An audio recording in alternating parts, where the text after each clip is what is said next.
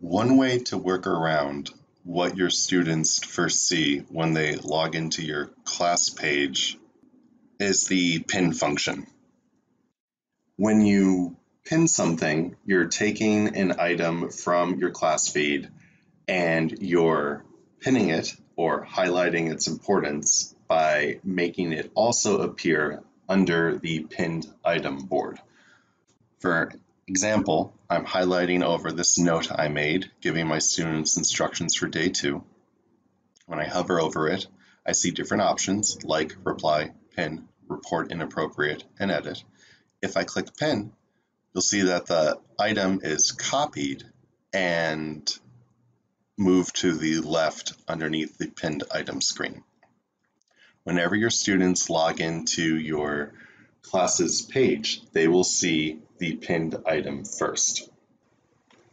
Initially, I thought that when you pinned multiple items, you couldn't change their order within the pinned item board, but since then I learned that you can.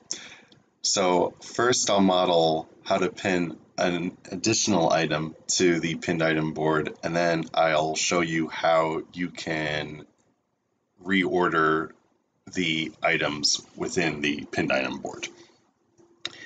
I have a newly pinned note to my students up here that they'll see as soon as they log into our class page, and I have a poll that I made for my students for day 3 of e-learning.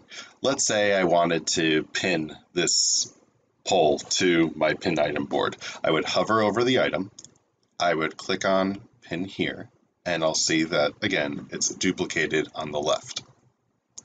Let's say I wanted the poll to go before my note to the students. I would click down on my poll, I would drag it upwards, slightly above the note, I would release it, and then you'll see that the poll has become listed first on the pin item board, followed by my note.